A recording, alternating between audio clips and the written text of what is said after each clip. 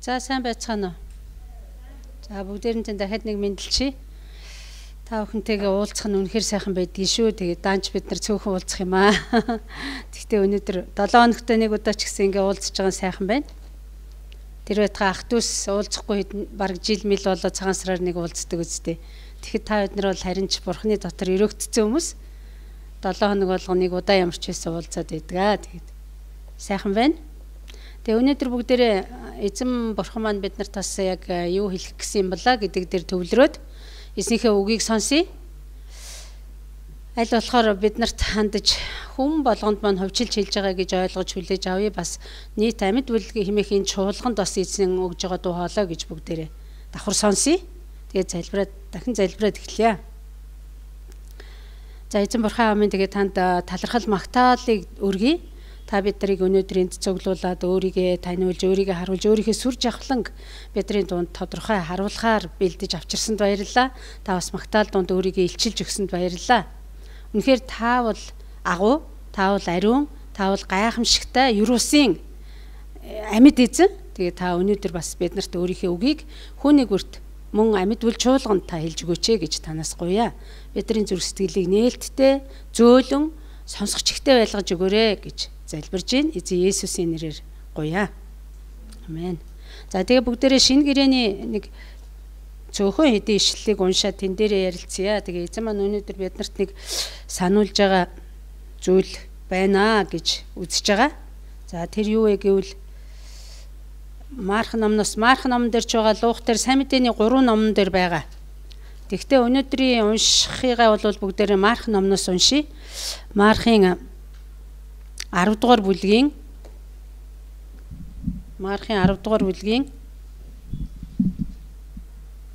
13 дугаар ишлэлээс уншия.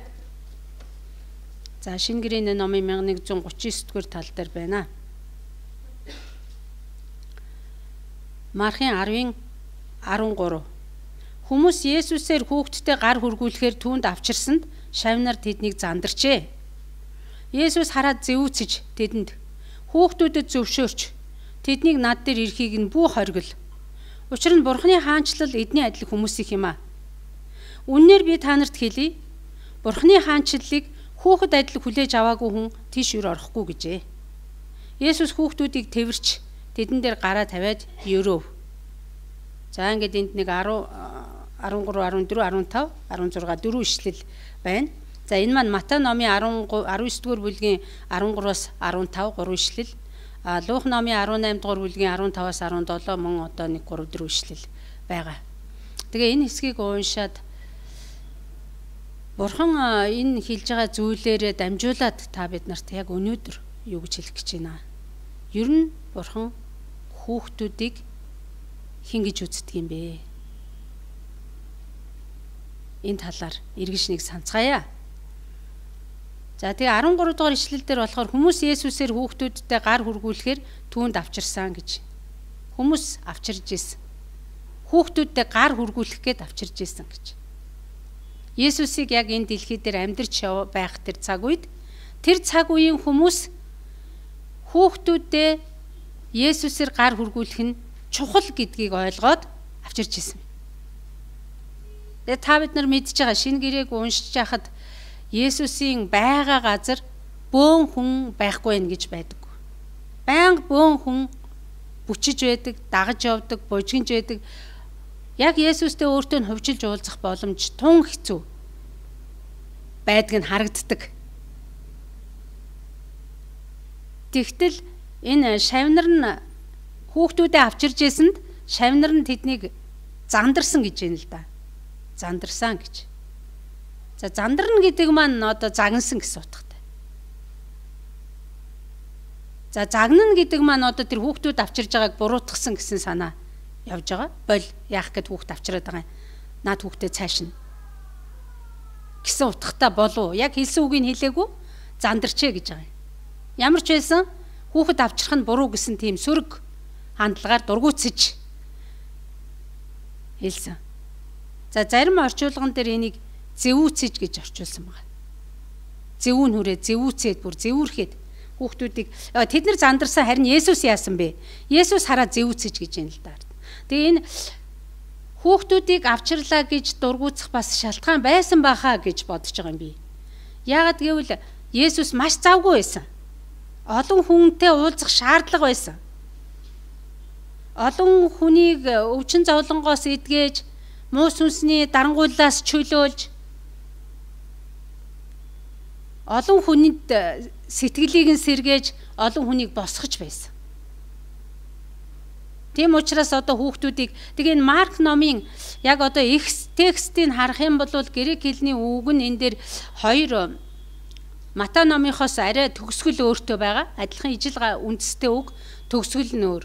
Тэгээ энэ Марк номон дээр болохоор одоо авчирсаар байсан, үргэлжлүүлээл баг жаахан хүүхдүүдийг авчирсаар байсан гэсэн тийм төгсгөлтэй байгаа. Тасралтгүй авчирсаар байсан. Kept гэж хэлж байгаа юм л да. Kept bringing гэж авчирсаар байсан. Тэгэхээр дагалдагч нар яагаад зандарсан бэ гэвэл багшид төвөг удаад байх юм а хүүхэд авчирж яах гээд байгаа юм бэ гэсэн юм шиг байгаа юм. Багш тэргүй хангалттай завгүй байна гэж. Хангалттай их ажилтай байна. Хангалттай их завгүй байна. Яах гэж энэ хүүхдүүдийг авчираад байгаа юм бэ гэж.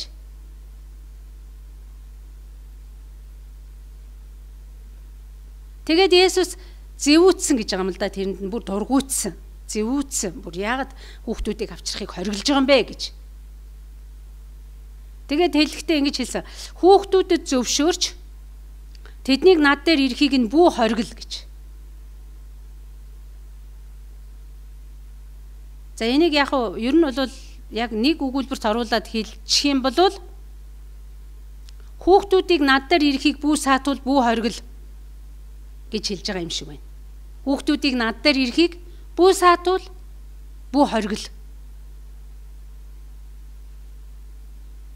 Зөвшөөрнө гэдэг үг маань саатуулна гэдэг чинь зөвшөөрөх байгаа гэсэн үг шүү дээ. Тэгэхээр бүү саатуул, бүү хоригл.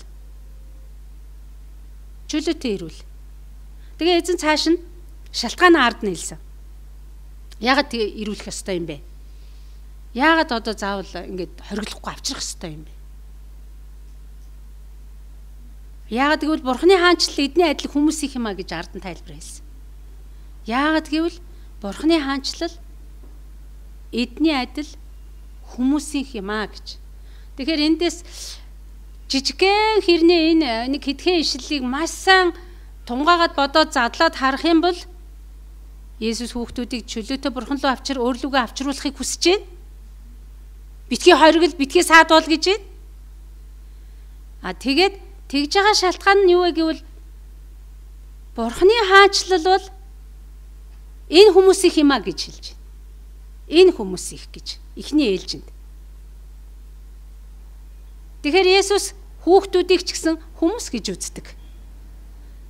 Манай Монгол ахуй соёл юу гэж үздэг вэ гэхээр за хүүхд юугаа хийдгийг гар.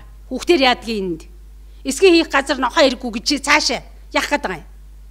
Цаашаа байж. Энэ хүүхдийн хэрэг биш. Тэгээ хүүхдийг ойлгохтой ч ярьдаггүй. Гэтэл Есүс юу гэж үздэг вэ гэхээр хүмүүс гэж үздэг хүүхдийг. Эндээс харагдаж байна. Хүмүүс гэж үзэхдээ маш их үнэлж үзэж байна. Үнэлж үзэж байгаа. Эдний адил гэж хэлж байгаа. Хүүхдүүдээр том хүнийг зүүрлж хэлсэн. Том хүнээр хүүхдийг зүүрлээгүй. Харин хүүхдүүдээр яасан? Том хүнийг зүүрлсэн. Бид нар ярихдаа бол яадаг вэ гэхээр тэр ах шигээ бай, хараач тэр ахыгаа хар. Тэр эгчгээ байгаач.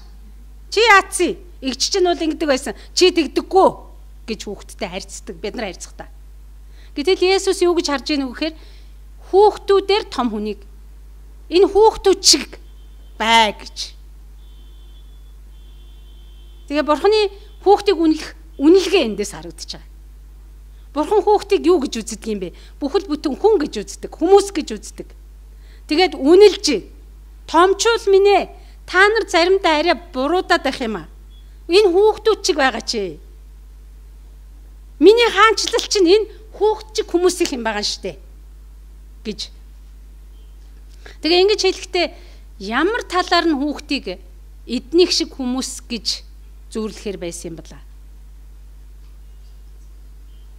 Мэдээж энэ бол хүүхдийн гинэн, цайлган, элдв эргэлзээгүй Шулуу нэг хар цагаан хоёр өнгийн нэгээр нь л хардаг.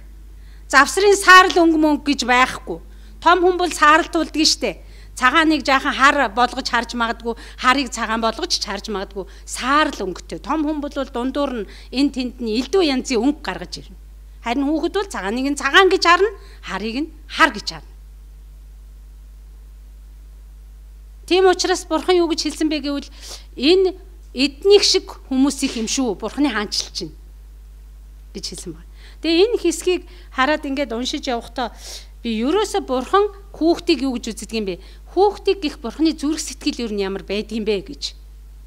Энэ хэсгээс ургуулад цааш нь бас бүр хуучин гэрээний үеэс нь эргэж нэг ухаж, дөнгөж, эргэж, санаж, бодож эзний үгэн дотор хүүхдийн талаарх Бурханы зүрх сэтгэлийн эрэл хайгуулыг жаахан хийлээ л дээ би энэ сэдвийг үзэж явах та.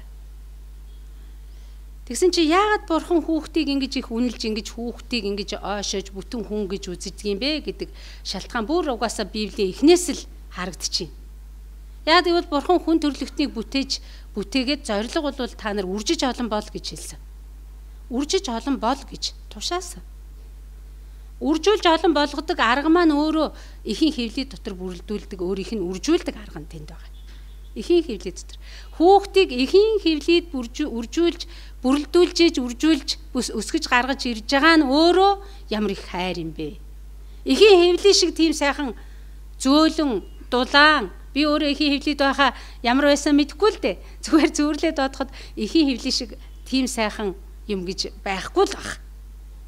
Тэнд өөрөө бүрэлдүүлсэн. Тэрнээс нь л харах юм бол хүүхдийг ямар их эрхмэлж үдсэн юм бэ? Эхийн хэвлийд. Тэгээд дуулал номын 139 дугаар бүлгийг би одоо их унших дуртай да. Манайхан намайг уншиж энд ярихдаа л гарч ирээд уншдгийн болохоор нь бараг чэзэлсэн багоо энийг. Дуулалын 139-ийн эхийн хэвлийд бүрэлдүүлж байгаа хүүхдийн талаар Бурхан өөрөө тэр хэлсэн Давид хаанаар дамжуулаад хэлсэн нэг гайхамшигтай сайхан үг. Энэ бол Бурханы хайрын дуу. Бурханы хайрын дуулал. Хүнийг хингэж үздэг юм бэ? Бас хүүхдийг хингэж үздэг юм бэ гэдэг сайхан дуулал байгаа. Яруу сайхан дуулал. Би 13-аас уншия. Учир нь та гэдэс дотрыг минь хэлбэржүүлж, эхийн минь хэвлээд намайг бүрэлдүүлжээ. Би аимшигтай болоод гайхамшигтай бүтээгдсэн тул танд талархал өргөнө. Таны үйлс гайхалтай өгөөд сэтгэл минь ч сайн мэднэ. Таны үйлс гайхалтай, сэтгэл минь ч сайн мэднэ. Намайг нууц дотор бүрэлдэж газрын гүнд урнаар шаглагдаж байхад ч газрын гүн гэдгийг эхийн хэвлэл гэж бид нар ойлгодог. Намайг нууц дотор бүрэлдэж эхийн хэвлээд урнаар шаглагдаж байхад ч яа тэгэхээр их хүн гэдэг чинь шорооноос бүтсэн эхийн хэвлээ бол нэг төрлийн шорооны одоо гүн дотор байгаа гэсэн үг. Ясмин танаас нууцлагдаагүй. Төрхөө олоогүй хөврөл байхад минь таны нүд харж ил байсан. Надад тогтоогдсон өдрүүд болоогүй байхад бүгд номд тань бичигдсэн байжээ гэж хэлсэн.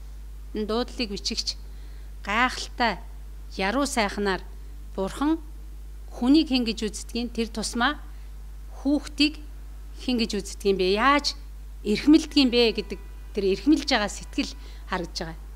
Эхийн хэвэл гэдэг тэр сайхан зүйл дотор бүрэлдүүлээд тэгээд өөрөө ерөөсө хорон мөч байхгүй ажиглж идэг юм шиг байна.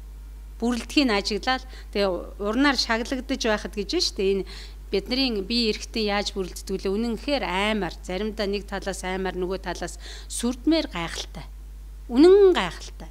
Зүгээр л бүрэлдэ эхийн хэвлийд бүрэлдэж байгаа хүүхдийн тэр бүрэлдэж байгаа зургийг харахад л хүн намайг бүтээсэн эзэн ямар уран, ямар агуу, ямар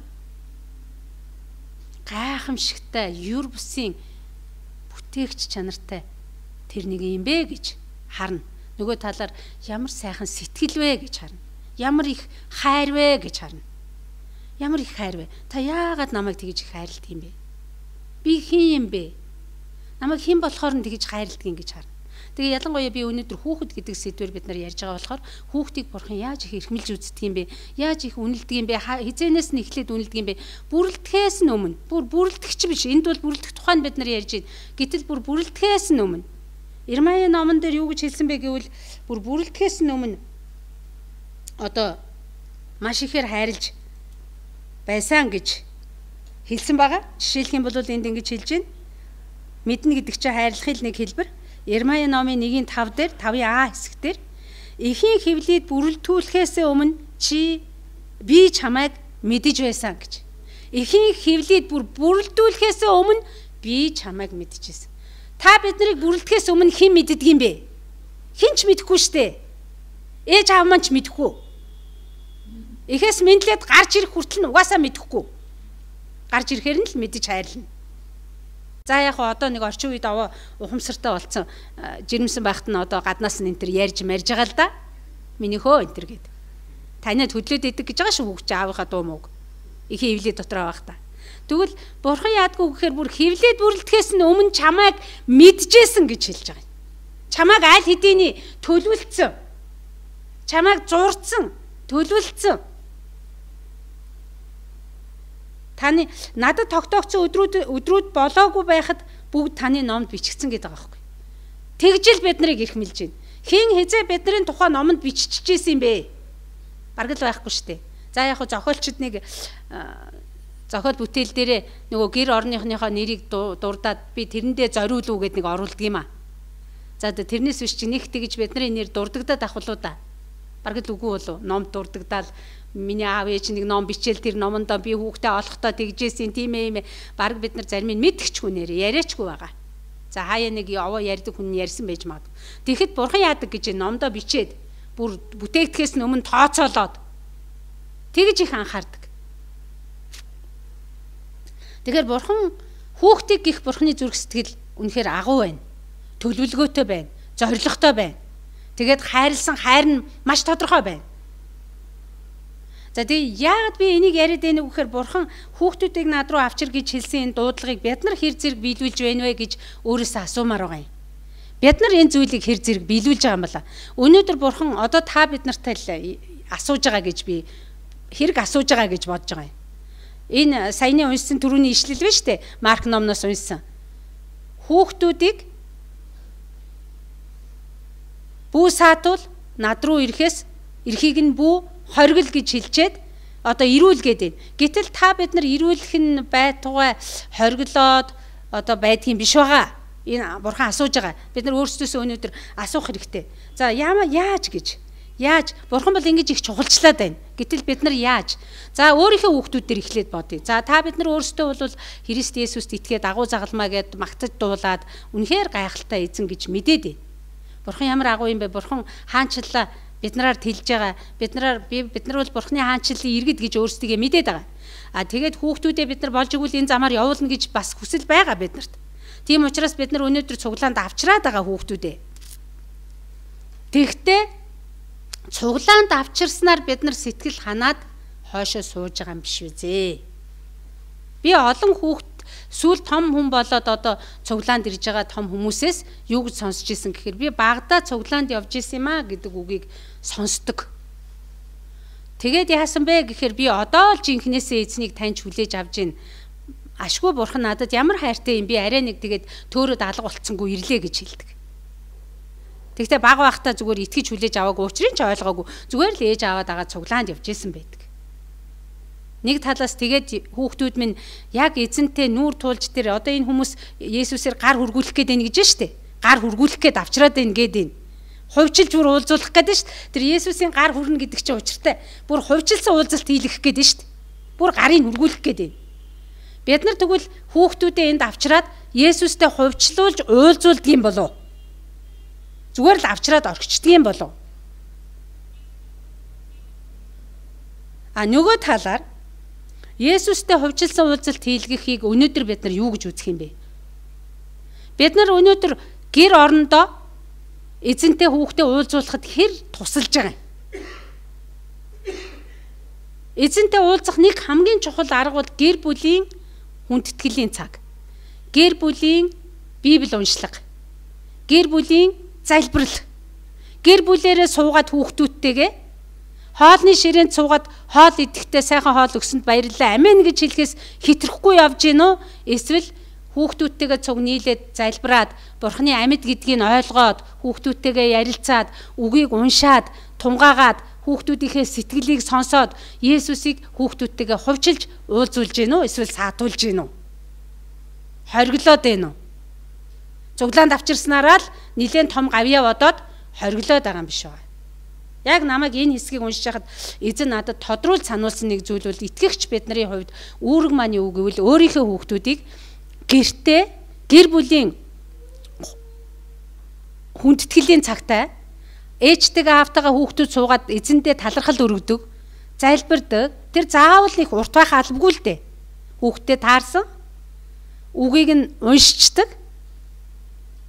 Эзнийг хуваараа нэр эзэн миний эзэн ямар агуу юм бэ гэж тэр хүүхэд цаашаага тэр эзнийг бишрээд бахархаад хүндлээд явах тийм тэжээлийг нь бид нар гэр орондоо бас өвдөг байх хэрэгтэй. Тэгвэл Есүсийн хэлсэн хүүхдүүдийг бүү саатуул над руу ирэхийг бүү хоригл гэдэг энэ үг өнөөдрийн та бидний хувьд гэр орондоо та нар итгэлийн одоо ийм эзэнтэй уулзвал хүндэтгэлийг хэр зэрэг хийж байгаа юм бэ? Хүүхдтэй харин ч бүдрүүлэх саад болоогүй зээ.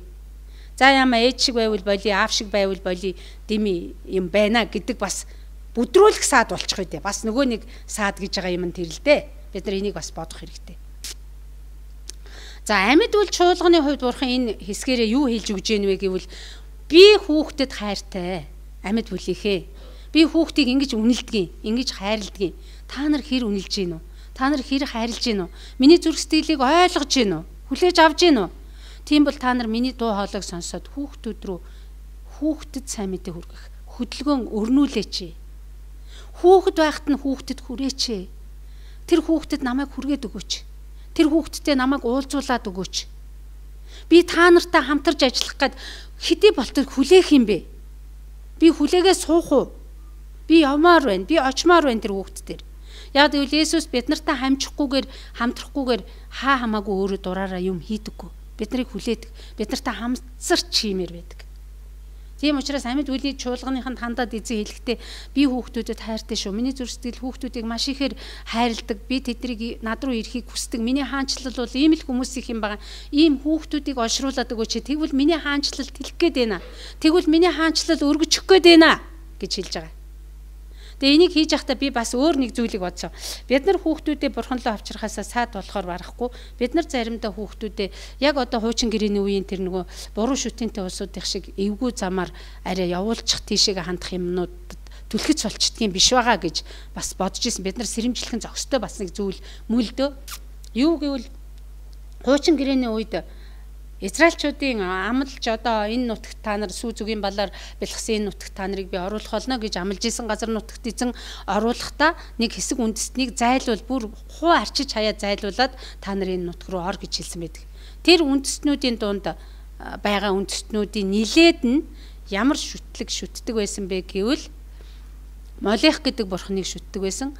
Маавчууд нь болохоор Химош гэж хэлдэг. Химош нь ялгаагүй Молехын нэг өрөөсөн яг ижлэн. Тэгээ тэр Молех гэдэг бурхны тэд нар дүр төрхийг хийгээд төмөр металл зүйлээр хийгээд хоёр гарын ингэж нэг хүнээс юм авах гэж байгаа одоо нэг хүнээс бэлэг авах гэж байгаа юм шиг нэг юм өгж байгаа юмыг авах гээд гараа сарвааж байгаа юм гараа тосж байгаа хүний хэлбэр дүрстэй юм томоо мундаг том тийм шүтээний дүрс металлаар хийгээд тэгээд дор нь гал түлж халаагаад тэгээд тэр шүтээндээ хүүхэд өргөдөг. Амьд хүүхэд өргөдөг. Тэгээ тэр нь хүүхэд шүтэн гэж нэрлэгддэг. Хүүхэд шүтэн. Тэгээ хүүхэд авж иж таашааж хүүхдээр одоо уур хилэн намжиж хүүхэд өргөл авсандаа тэр одоо тайвширдаг гэсэн тийм итгэлтэй тийм зүйлийг хийдэг байсан үндэстэй учраас Бурханы зөвүүг хүргэж Бурхан тэр үндэстнийг хуу арчиж хай бүр юучгүй газрын хөрсдөд тэгшилж хуу арчиж хай гэж хэлсэн байдаг. Тэгээ тэр хэсгийг уншиж байхдаа жигшдэг бэ. Би лав жигшдэг. Ямар аймаар бузар муухай жигшүүрч шүтээ. Бузар шүтээ, муухай шүтээ бүр хэлэх муу үг олдохгүй. Бүр бид нар бүр юу гэж хэлэх вэ гэдээ одоо орчуулган дээрээ энийг юу гэж хэлмээр юм бэ? За ямар ч байсан жигшүүрт гэж хэлмээр юм. Юу гэж хэлэх вэ гэдээ үгээ олохгүй байгаа. Бузар, муухай. Тэгээ өнөөдөр тэгсэн чинь бид нар одоо яаж ийнү гэхээр нэг төрлийн молех шиг юмд л хүүхдээ өргөөд байгаа юм биш байгаа гэж. Би сүнсний талаас нь ярьж байна л да. Яг тэгэхээр өнөөгийн нийгэмд ямар аюултай нийгэмд манай хүүхдүүд амьдарч байна. Ямар муухай хэцүү харанхуй, муухай бузар, муухай ертөнц дотор манай хүүхдүүд амьдарч байгаа юм бэ? Явж байгаа юм бэ? Бид нар одоо сүүлийн үед та нарын цахим ертөнцөөр шуугж байгаа юмыг харж байгаа бах, телевизээр ярьж байгаа зүйлийг сонсож байгаа бах. Хүүхдийн хүчирхийлэл гэж аимшигтай юм байна. Хүүхдийн хүчирхийлэл аимшиг муухай юм. За аборт гэж нэг аимшиг юм байна. Эхийн нөгөө сайхан хэвлий дотор нь хүүхдийг устгаж байгаа. Нөгөө молиохт өргөд байгаагаас ялгаа юу байгаа юм бэ тэр чинь? Тим юм хийж байна. За тэгээд дараа нь яаж ийн вэ? Гараад ирсэн хойно нь хүүхдүүдээ цаг байхгүй, зав байхгүй, амьдрах гэж зүудэрж байна. Маш их ажил хийж байна, ядарж байна, чамтай ярих зав байхгүй. Чи цаашаа вэ? Хүүхэд хүн биш. Цаашаа вэ гэдэг хэрэгээр хүүхдээ цааш нь түлхэж хүүхэд ямар юмн дотор яваад байгааг ч анзаарахгүйгээр бид нар цаг завгүй ертөнцид бид нар хүүхдээ зайлгуулж байгаа.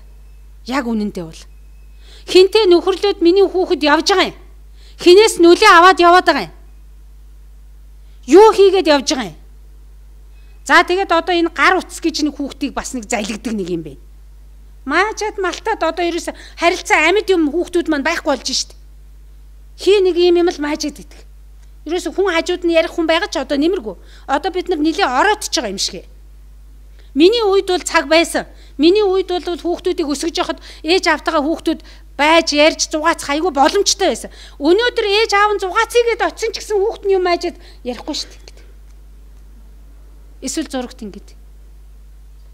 Юу хийгээд яваа тэр хүүхдийн сэтгэл юу байгаа мэдэхгүй. Ээж аавтайгаа ярилцахгүй, хуваалцахгүй. Битүүрээд уламд отгошоогоо одоо нэг хүүхэд битүүрээд хаагдмал болоод ингээд хаалга үүднүүдээ хааж аваад тэгээд тэр хүүхдийн ертөнц юу болж байгааг ээж аав нь ч мэдэхгүй, багш нь ч мэдэхгүй. Тэгээ өнөөдөр бид нар аимшигтай ийм муухай залгидаг тэр том олиохтой ертөнцид бид нар амьдарч байна. Маш хурдцтай манай хүүхдүүдийг буруу зам руу дагуулах яг эзний нөгөө хаанчлал руу эзэн үнлээд энэ хүмүүсийг хаанчлал руу авчрыг гэдэг шүү дээ. Энэ л хүмүүсийн миний хаанчлал чинь ийм хүмүүсийн хэмаа гэж бид нарт хэлж өгöd байгаа. Гэтэл чин цаан чин өрсөд аваад сороод авчдаг мангас шиг сордог тийм том хүчрхэг ертөнцийн систем явж байна. Би энийг систем гэж хэлмээр байгаа. Том бүхэл бүтэн систем, харанхуй ертөнцийн систем гэж энийг нэрлэмээр байгаа. Тийм учраас Бурхан биднэрт сануулгахдаа харанхуй ертөнцийн систем, бүхэл бүтэн систем наанч ажиллаад байна. Хүүхдүүд рүү анхаарлаа хандуулаач. Хүүхдүүдээ хараач. Би хүүхдүүдийг гэсэн миний зүрх сэтгэлийг та нар ойлгооч. Энэ хүүхдүүдийг над руу авчираач.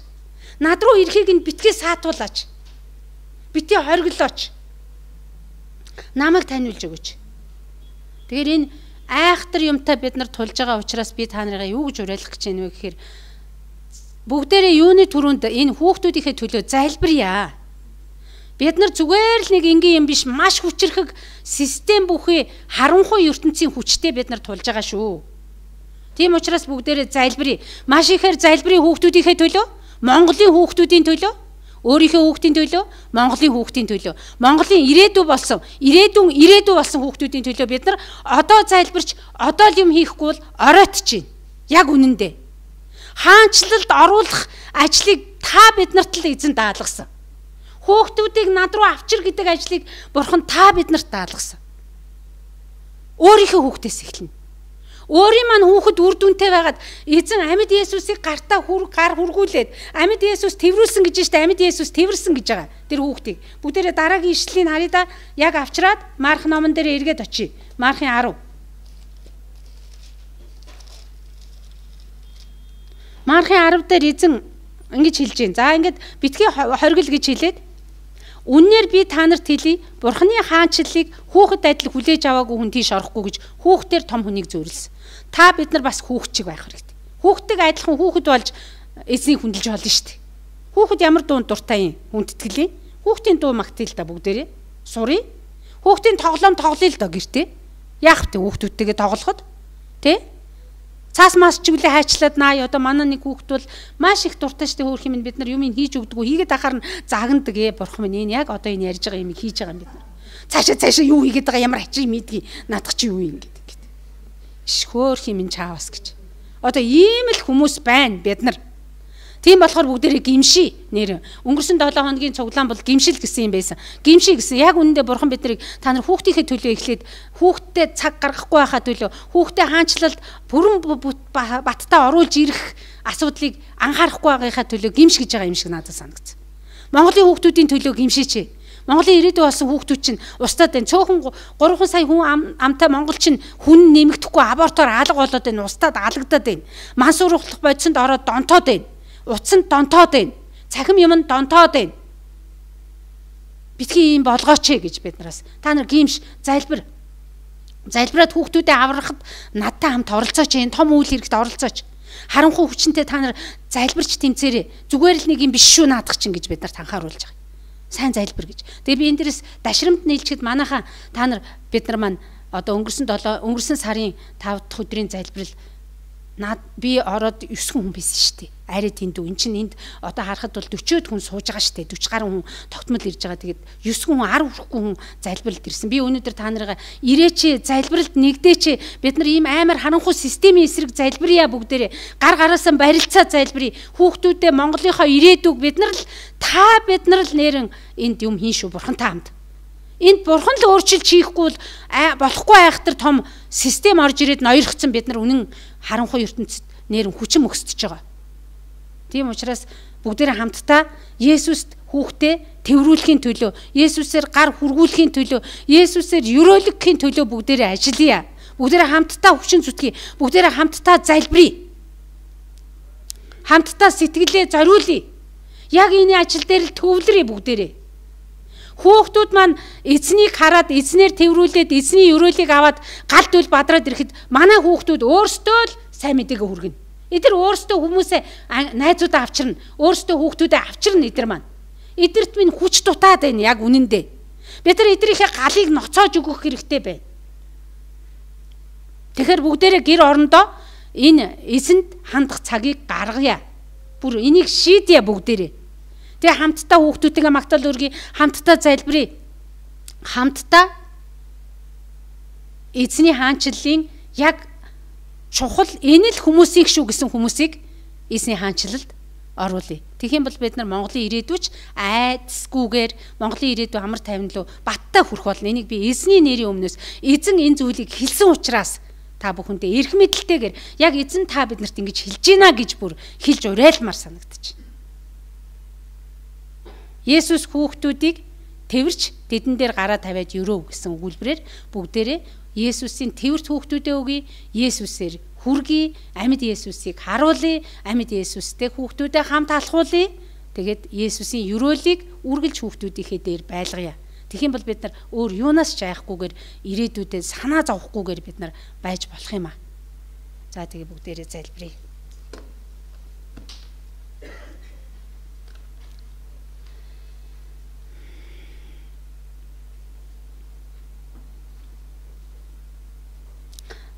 Хайртай бурхан аав минь таны хүүхдийг гэсэн зүрх сэтгэлийг бид нар ойлгож байна. Та хүүхдүүдийг ямар ихээр хайрладаг юм бэ гэдгийг ойлгож байна эзэн. Эцэг эхийнхээ хайрладгаас ч илүүгээр та хайрладаг. Та эхийн хөвлөд бүрлдэхээс өмнө эзэн хүүхдүүдийг та бид нарыг ч гэсэн эхийн хөвлөд маань бүрлдэхээс өмнө та бид нарыг тогтоосон байсан. Та бидний он жилүүдийг төлөвлөсөн байсан. Та бид нарыг тэр үед сонгосон байсан. Үнэхээр талархъя бурхан минь. Тэгээд та бас ихийн хөвлөд бидрийг боожулж эсэм мэд гаргаж ирээд өнөөдөр энд бас амьд мэд байлгахаар барахгүй бүр та өөрийнхөө хаанчлалын төлөө бүрэн зэвсэг болгон ашиглах хүмүүс чинь энэ юм шүү гэж хүүхдүүдийг маань үнэлж өгж байгаад баярлалаа бурхан минь. Та манай хүүхдүүдийг ингэж л үнэлдэг зүрх сэтгэл нь та хүүхдүүдээр төвлөрдөг юм байна гэдгийг бид нар ойлгож байна. Таны зүрх сэтгэлийн дуу хоолойг бид нар баярлан хүлээж авъя эзэн минь. Бас гимшилтэйгээр хүлээж авъя. Хүүхдүүдтэй зориулаагүй цаг мөч бүрийнхээ төлөө танаас гимшил хүлцэл өчн таны өмнө бид нар ирж байна эзэн минь. Хүүхдүүдтэй өөрсдийгөө зориулж сурахад та биднэрт туслаач. Бид нар хичнээн завгүй, хичнээн хэцүү, хичнээн ядарсан байсан ч гэсэндээ эзэн минь та биднэрт хүчтэнхээ өгөөд хүүхдүүдтэйгээ байх, хүүхдүүдийг таны хаанчлалын гайхамшигтай үйлчлэгчд болгох ажилд биднийг нэгтгэж өгөөч гэж гоё. Биднийг амьд бүл чуулганыхныг энэ зорилгын төлөө үнэхээр хүүхдүүдийг эзэн тань руу авчирдаг, хүүхдүүдийг таныг дагуулдаг, дагалдагчд болгодог, хүүхдүүдээр таны хаанчлалыг тэлдэг, танд бүрэн итгэлтэй сэтгэлээр дүүрэн, сүнсээр дүүрэн тийм чуулган болгож өгөөч гэж танаас гуй эзэн минь. Ингэж явхад айл нэг үрийг, хүн нэг үрийг эзэн та хүчтэй байх урам зориг, тэсвэр төвчээр мэрэгэн ухаанаар хангаж өгөөч гэж танаас гуй эзэн минь. Таны сайн мотор үргэлж бидний дээр, айл гэрүүдийн дээр, өрх нэг бүрийн дээр эзэн минь энэ чуулганы дээр байх болтугай. Монголын үр садыг та бүхэл Монголын чуулгануудаар дамжуулан хамгаалаач гэж танаас гуйж байна эзэн минь. Эзэн минь Монголын ирээдүг таны моторт бид нар тавьж байна. Эзэн минь та хамгаалж өгөөч. Та хөгжүүлж өгөөч. Та хаанчлалтаа хүүхдүүдийг минь оруулан ашиглаж өгөөч гэж гуй. Эзэн Есүсийн гайхамшигтай дахин амилсан хүчтэй нэрээр залбирлаа. Амен. За баярлалаа эзэн талархъя.